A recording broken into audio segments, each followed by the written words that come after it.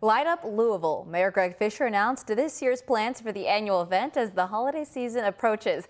The 37th annual event begins on Black Friday, November 24th. Santa Claus and the mayor will flip the switch to light thousands of lights that brighten Main Street all the way to Broadway. And right after that, the big fireworks show. Just like you're decorating your home for the holidays, we're pretty excited to show off this space here at Metro Hall. It belongs to the people this year with this year's holidays. Construction is currently underway for a pop-up ice rink on the plaza at 4th and Jefferson Streets. It's open from November 23rd until January 1st.